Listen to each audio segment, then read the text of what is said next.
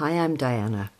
Something I've been thinking about for quite some time now is our fear of death. And probably me even saying this word death to you is making you seize up inside. And we've all done this. We all have this innate fear of our finite reality. There is so much more to us than the physical experience of living and dying. And what I'd like to be able to do at this time is share some of my experiences with you.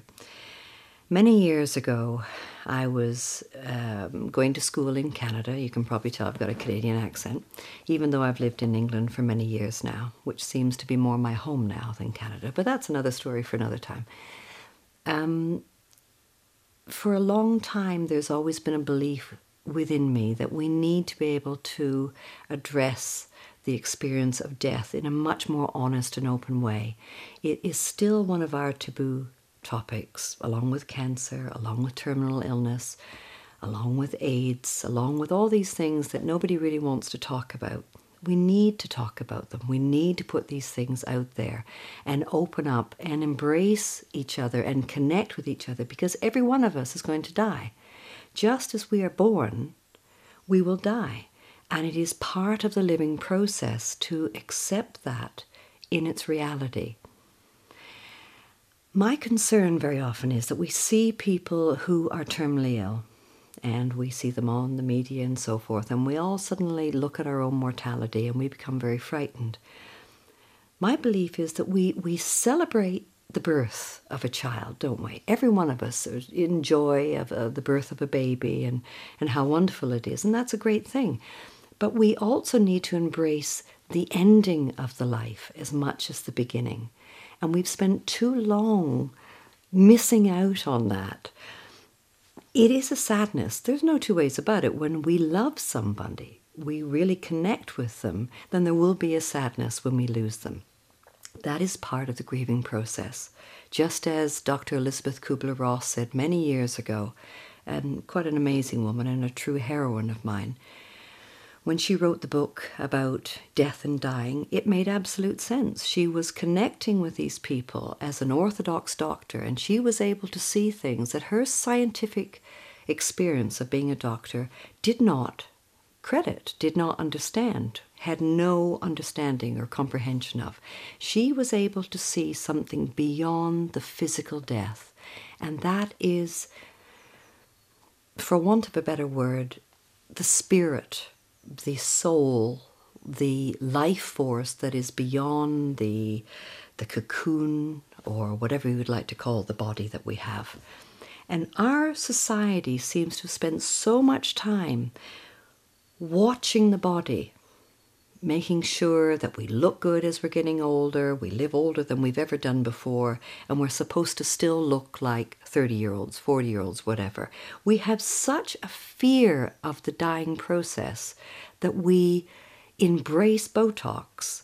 We have our faces and our bodies distorted into creations that are not us, that are not a part of our human spirit.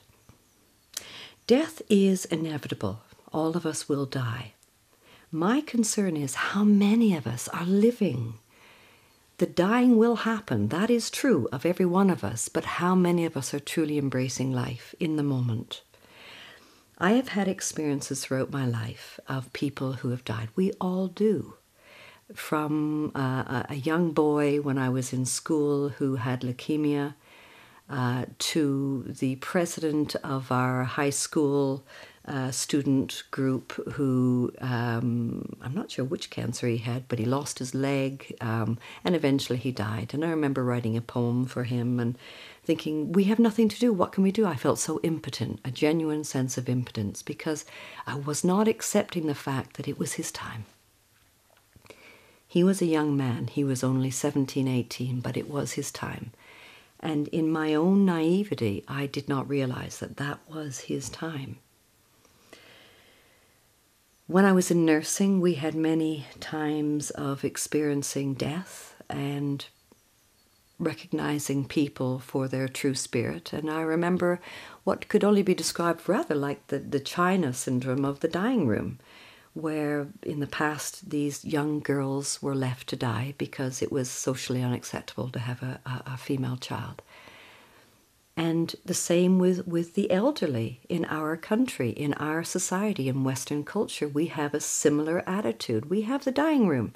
We may not call it that, but we have the dying room. You reach a certain age, you appear to be a certain way, and there is this attitude that you are not any longer worthwhile. I disagree with that totally. And certainly in my nursing career, I saw that there were people who were put into a room because there was a belief that they were dying. And I remember taking the ribbons off a funeral wreath that was put in this woman's room. Can you imagine the atrocity of that? Death in the face. The woman is dying. Put a funeral wreath in a room. How crass are we?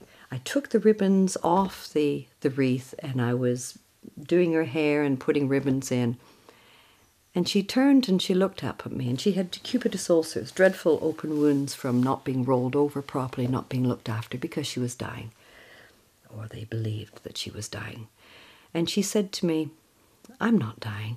I'm not ready to die yet." And she pulled herself round. Why? I think because someone began to believe in her. She had the opportunity to be heard, to be valued, to be respected. We need to begin to live before we go into this bizarre world of fear of death, so we forget to live. Why do we say to somebody, "You have 2 months to live"? And then why do we expect them to live further than that? We need to embrace our own energy, our own belief in our own existence, and allow ourselves to truly embrace life and to connect with each other. If someone has found out that they are terminally ill, are they any different from anyone else? Are we not all in a terminal state? Are we not all in a situation where death is inevitable? Are we not all terminal? Can we not somehow take away the stigma, the taboo, the feeling of isolation and alienation when someone is called terminally ill? Can we not embrace them and say, "I feel. I feel for you because I feel for me too. We are all in the same boat. Let's talk about it. Let's connect. Let's begin to make a difference." Please.